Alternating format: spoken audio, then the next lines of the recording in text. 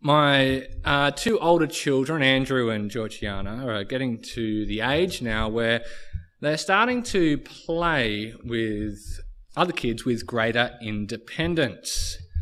And I'm finding that my greatest hope, particularly when they visit friends, is not that they will have fun, and not even primarily that they will be safe. But my hope is that they will be nice and behave themselves well. Now, I could try and say that I have this hope because I know that when they are nice and behave themselves, then they are more likely to be safe and get along and have a better time. But in reality, I am motivated by a more sinful desire. Pride. They say the apple doesn't fall far from the tree, and my fear is that if they are rude or unkind, then it will reflect badly on me. When they were smaller, we would sit with them and help them play with blocks with other toddlers, and when they stole from the babies or threw stuff at them, we would, say, no, don't do that. And we'd apologise to the parents of the grieved baby, and everyone would kind of shrug and say something about, toddlers, what can you do? No big deal. But now that they are older, the expectation is that they should know better. I find my motivation for disciplining my children is hard to get right. I frequently have to fight the desire to create these shiny little trophy children to show everyone just how clever and good I am. Apparently when Queen Elizabeth and her sister were children, when they were princesses, their mother would sit them down before they had social visits and tell them that no matter what the behaviour of the other children was like, they, Elizabeth and Margaret, were to behave differently. They were royal children, and royal children must have royal behaviour. Well, we have been working steadily through the book of Titus so far, and one thing that has struck me is just how much Paul is concerned with the behaviour of Christians. There have been instructions for church leaders, for older men, older women, younger women and younger men. You'll hopefully have noticed that it isn't a complete list of behaviours or attributes that should mark someone as a believer. However, it is a list that includes everyone who calls himself a believer, everyone who trusts in Jesus. Old, young, woman or man, we are all instructed to follow sound doctrine and are given examples of godly behaviour in Titus chapter 2. However, as with any list of good works that we read in the Bible, there is a big danger for us to be wary of. Just as I get it wrong when I make my children's behaviour all about me, so too I get it wrong when I make my behaviour, the way I act as a Christian, all about me as well. Ever since the fall, since Adam and Eve disobeyed God and were sent away from him and Eve and Eden, his paradise, people have had an all about me and what I do attitude in their efforts to restoring their relationship with God. All of the major world religions, excluding Christianity, are based on works, are all about what you have to do. Now, I'm sure that if we were to take a poll down the main street of Narrabri and ask people why they should be allowed to go to heaven, that many would respond with something along the lines of, well, I've tried to live a good life and be a decent sort of person. That's why I should be allowed in. Now, don't get me wrong. It is right and good to want to try and live a good life. The problem is that history, both in a global and personal sense, shows that we just aren't that good at being good. But if that is true, and if Christianity is meant to be different from the other religions, why have we had all this stuff about doing good works over the last few weeks? You know, even today's passage starts with a list of good works for slaves to do. What's with that? And what about passages like Ephesians 2, chapter 10, which says, "For we are God's handiwork, created in Christ Jesus to do good works." Well, as with all passages of Scripture, context is key. And in both the Ephesians 2 and Titus 2 passages, we can see that, yes, we are called to do good works, but it is the how and the why of the works that makes the difference, that sets us apart. As we look at all the different behaviours, works or attributes of the different groups within the church, we see that one attribute, one behaviour, one particularly keeps recurring, and it's the idea of being self-controlled. You know, when we were discussing this in Bible study the other week, we all had a bit of a chuckle at our lack of self-control when it comes to certain foods. For me, I struggle with most foods that start with a ch sound. There's chocolate, chips, cheese, cherries, chicken, particularly KFC,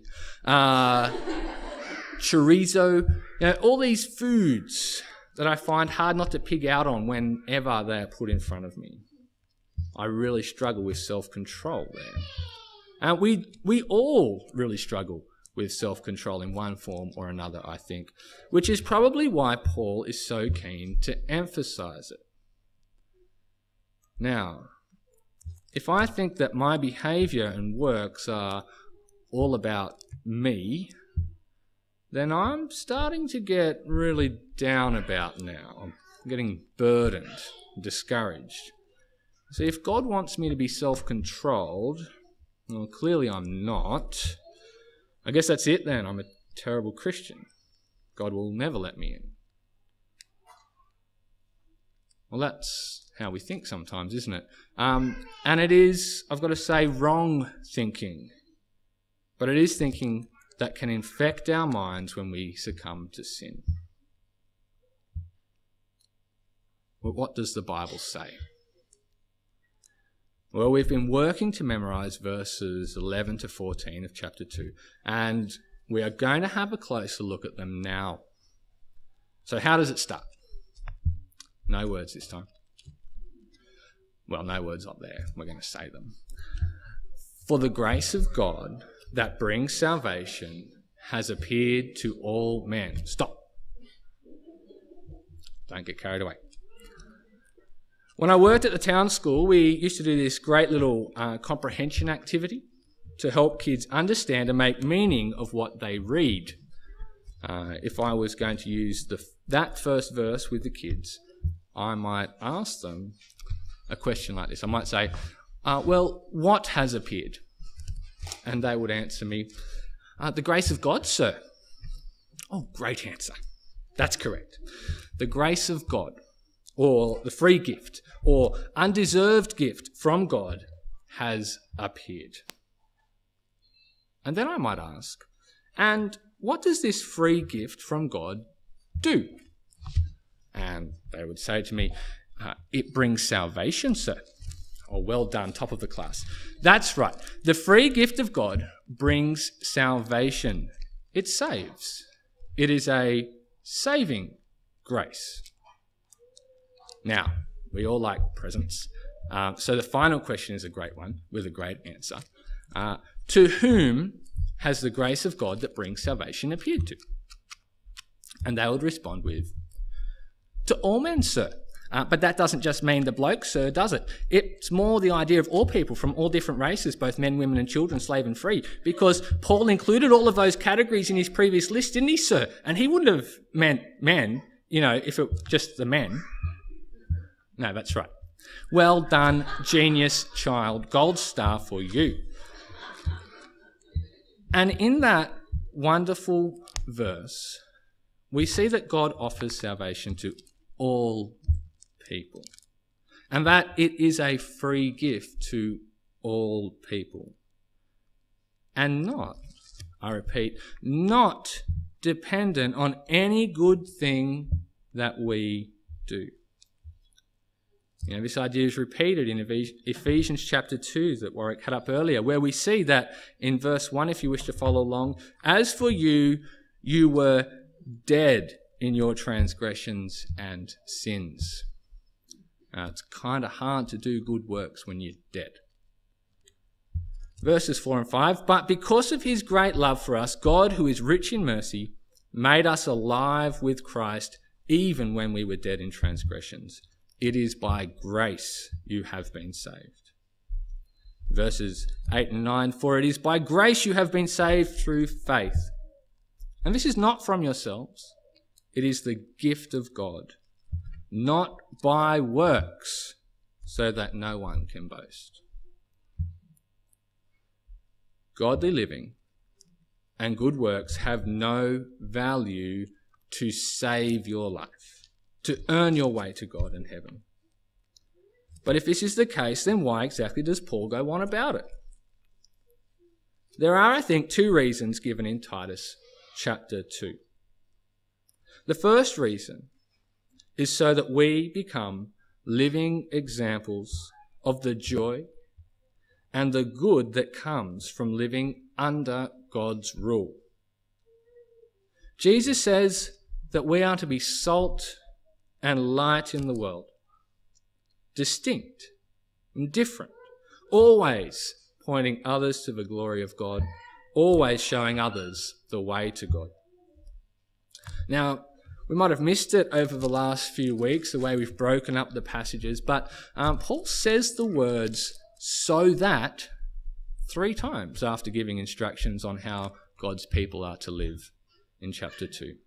The first one is in verse 5. He says, so that no one will malign, that is, speak spitefully or critically about the word of God. Verse 8, so that those who oppose you may be ashamed because they have nothing bad to say about us. And today in verse 10, so that in every way they will make the teaching about God, our Saviour, attractive. And then he ends chapter 2, summing up, saying, these then are the things you should teach, encourage and rebuke with all authority. Do not let anyone despise you. God wants us to live his way, to do good works, to live differently to the lazy, evil, brutish Cretans who we once were and still live amongst, so that others may see that the grace of God that brings salvation has indeed appeared, that it is there for them too, and that it is a desirable gift. Again, if we were to survey people in Narrabri and ask them what it is that puts them off about church, I bet that many of them would say that it is the Christians. Hypocritical Christians. Now, if we are trying to do good works to show others how good we are, if it's all about us, then we are completely open to that charge of being hypocritical. But if we freely acknowledge that we are sinners, saved only by the grace of God, then our good works and godly behaviour will do good work in people as they look to Jesus too. The second reason that we are given to live a godly life is because of what we have been saved from and what it cost to save us. The Bible describes us prior to receiving the gift of saving grace, not only being dead, but also of being slaves to sin. You know, it's like we had drowned in the ocean. We were going down in shark-infested water when God plucked us from the ocean and put us on his life raft and breathed life into us. He did that because he loves us and wants us to be his people. And the cost of that great love for us was the life of his Son. Have a look at verses 13 and 14. We'll start towards the end of 13. Our great God and Saviour, Jesus Christ, who gave himself for us, to redeem us from all wickedness, and to purify for himself a people that are his very own, eager to do what is good. You know, I like that raft analogy. It's not mine, by the way. Completely flogged it from someone else. I may have added the shark bit, though. It's a good analogy. We have been saved from the water, from the ocean, from the sharks and sin, and put on the boat, but we're still surrounded by the sea of sin until Jesus returns and we reach the shores of heaven. In chapter 2, Paul is urging us to stop jumping back in the water. Jesus died to save us from it. So stop swimming in it. Also, there are other people out there who need rescuing. If they see you splashing around in the sin ocean, having a grand old time, well, they might think that their need of rescue isn't so great. By living God's way, we stay on the boat and call out to others that help has come. It is real. God loves them, has saved them already, if only they too will accept the gift. But this brings us back to the self-control thing, doesn't it? And the fact that it is so hard sometimes to live God's way on that boat. Well, there is more good news and more grace for us here in Titus chapter 2. John says in his Gospel, chapter 1, that we have received grace upon grace. And we see that here. You know, if we keep trying to do good works in our own strength, we will fail. But the grace of God doesn't just save us from sin, It also teaches us how to live God's way as we wait for Jesus' return, and enables us to live God's way. We are all royal children. We are children of the King. And God, our King and Father, wants us to have royal behaviour. His grace enables and teaches us to live as royal children.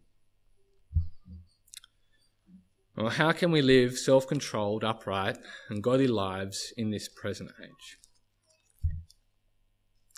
We remember who we are, who we were, and how we changed. We are now children of the King. We were slaves to sin. It cost the blood of Jesus to take us from the one to the other. Remembering who we are and who we were will help us want to live self-controlled, upright, and godly lives.